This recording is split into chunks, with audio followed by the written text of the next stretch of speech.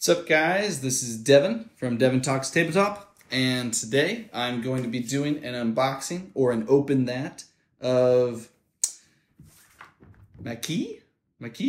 I think it's Maquis. And I purchased this specifically because I said that last time. I'm not going to say it. I'm not going to say specifically because anymore this video.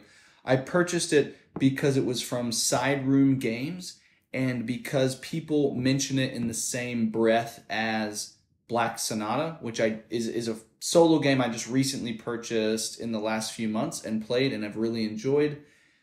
And I like the idea of these small box solitaire games that take mechanics that I really enjoy and compress them into an experience for one player. And I've heard a lot of good things about this. Every time I hear it mentioned, it's with praise. It's not with any complaints at all. And if this is the first time you're watching me ever, I apologize for this hyper-aggressive looking knife. This actually was something that I found in the first rent house that I ever cleaned out in one of my high school jobs in the summer. Still have it. Use it as a letter opener typically, but I can't find my pocket knife. I don't know where my pocket knife, or my Swiss Army knife, I don't know where either of them are. So I have this very intense looking, stab you dagger going on. And yeah, I'm going to try to be as precise or clinical with its use as possible. But so Black Sonata is a solo game, and it is a solo hidden movement game. And the way that you play and operate in that is that you are trying to ascertain the identity of the Dark Lady, of Shakespeare's lover. And she flits all across London going to different locations, and your goal is to track her down and then not only find where she's at, but figure out what her traits are, the type of woman she is, the type of lady she is. And if you can do that, you can win. It's harder than it sounds, though. It's a lot of fun. It's a lot of fun in a small experience. That's hidden movement, though. Maquis is worker placement. And so, to give you some flavor, engage the Nazi occupation of France in La Petite Guerre, which is that's French for, I believe, the small war. So I'm assuming they're talking about guerrilla warfare. To throw off the yoke of the oppressors and free your homeland. I'm pretty sure that's, I think, guerre, or that's probably not at all how you pronounce it in French. I'm coming from like a Spanish background in terms of language that I know somewhat, and I think guerra means war, and petite, small. So I think it means the small war. Anyways, throw off the yoke of the oppressors and free your homeland. So you're talking about Nazi-occupied France. I wonder if this is in the puppet government. Is Maquis where the puppet government was in southern France? Is that where that was? That might have been. Either way, Maquis is a solitaire worker placement game with variable goals and a playtime of approximately 20 minutes, which is awesome. The player places his resistant agents on spaces around town to achieve his goals, blowing up trains, publishing underground newspapers, but at the same time, milice collaborators and Wehrmacht soldiers patrol the area. Agents who can't make it back to the safe house at the end of the day are arrested and never seen again. So I'm wondering if you have a certain amount of multiple workers, and I guess if you aren't careful, you can slowly lose workers over the course of the game. That is just a complete guess. But the idea that this takes, 20 to 30 minutes to play is just exceptional. I actually got inspired to start buying some of these and playing them for myself. I think I started with maybe Friday, and I've since expanded to a lot of solo games. I've got Final Girl over there, which I need to jump back into. I want to play some more Black Sonata. I need to open up a couple other games in there. I've got the Imperium Classics and Legends, and I haven't touched those yet, but I want to. But anyways, I was saying I got inspired because of Artem Safarov, who is the designer behind Unbroken, which I also bought to support him, because I think that's like a really sad story. He had essentially, a bad luck of the dice where the people that were managing the game that he designed had a very terrible, poorly managed, and, roughly dishonest Kickstarter, and it put a bad taste in everybody's mouth.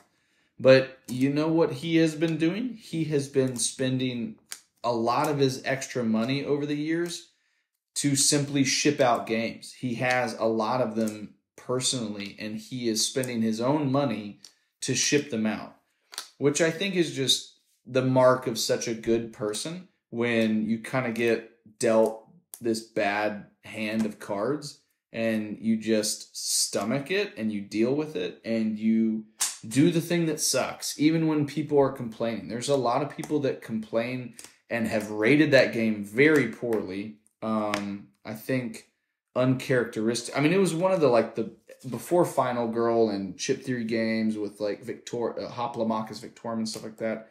It was one of the highest, I think, funding solo games, and I just put a bad taste in everybody's mouth.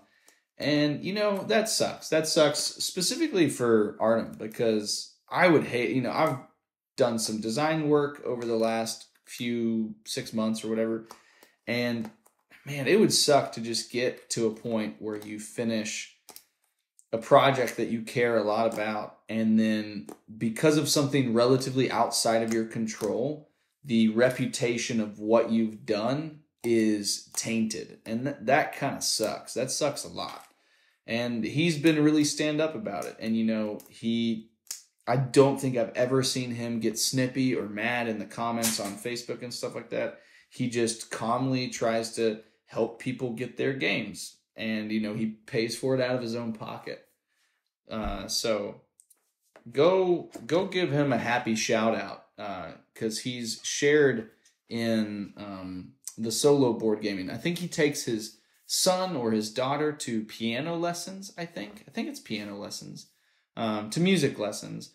And he plays in a pub, and he plays solo games while, getting a drink and a snack or a meal or whatever in the pub while he waits for his kid. And I think that's awesome. And you get all of these cool things. Oh, all of these cool things that insert in here. And then you get other pieces that insert in here. I'm so excited by all of the insertable stuff. But so Side Room Games is one of the people who helped publish Black Sonata. And they have kind of this very small box design for Black Sonata 2. I bet if I went in there, they probably are the same box size.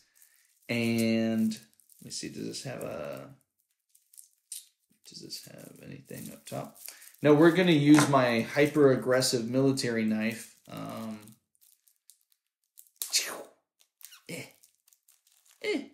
trying to very carefully just poke through. There we go. All right. So, yeah, worker placement game. You've got a bunch of little wooden meeples here. Very excited about that.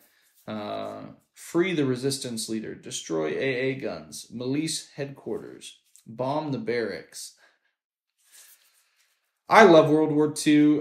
My mom is a historian, history lover who spent a lot of time and a lot of education on that. And military history was a particular area of interest for her. And so she kind of passed on that love for military history to me. And especially like spy and espionage stuff. And, so this kind of like resistance, guerrilla warfare is very interesting to me. And what's interesting is I haven't actually seen a lot of entertainment, like movies or anything, about Nazi-occupied France. For some reason there's this like very kind of popular undercurrent of like, France is like weaklings in American, like historical perspective. And so, which I think is very stupid of this country. But yeah, I'm definitely interested in learning more by kind of seeing the world of this game. Another game that I enjoy quite a bit with a lot of rich theme is Black Orchestra from Starling Games.